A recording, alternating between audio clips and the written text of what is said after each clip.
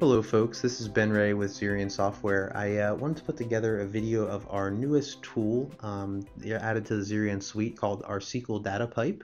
Now what this tool does is it allows data captured directly on iForm Builder, stored in iForm Builder Cloud, to be instantaneously sent over to a SQL server.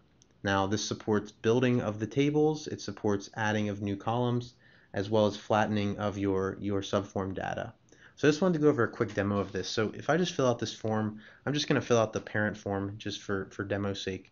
You choose the GPS location, you choose the name of the inspector, you choose any manholes that you would have, and you just sign off on the inspection. Now at this point, what you can do is hit done, and what it's actually going to do is sync up and write directly to a SQL Server database. So we'll wait here just a second. I submitted the record. I'm just going to run a quick refresh here. And I'm going to see that up here now. Here's the 5th record I've submitted.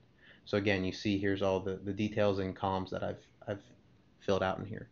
Now if I wanted to go in and build a new column in here, I'll just show how it supports adding of new fields. So instead of date of signature, we're going to do date of next inspection. And at this point I'm just going to make this a date field, and I'm going to go back here and sync up my device. Now, once the device syncs, I'm going to fill out a record with this new field in it. And when I submit this, we're actually going to see on the SQL Server side, it's adding a new column there as well. So again, capture the GPS location, name of the inspector will be Ben, date of next inspection is going to be, we'll say June 4th, 2016, and I'll sign off. Now at this point, when I submit it, what it's actually going to do is add a new column to this list.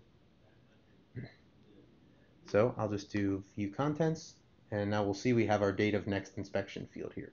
Now if I want to add in 5 or 6 other fields, they'd automatically appear here. Good news is if you delete the field, it actually is still going to stay intact here, so you will preserve your data. And with that, I hope you enjoyed the quick overview of the SQL Server data pipe and you get a lot of use out of it. Thanks so much for watching.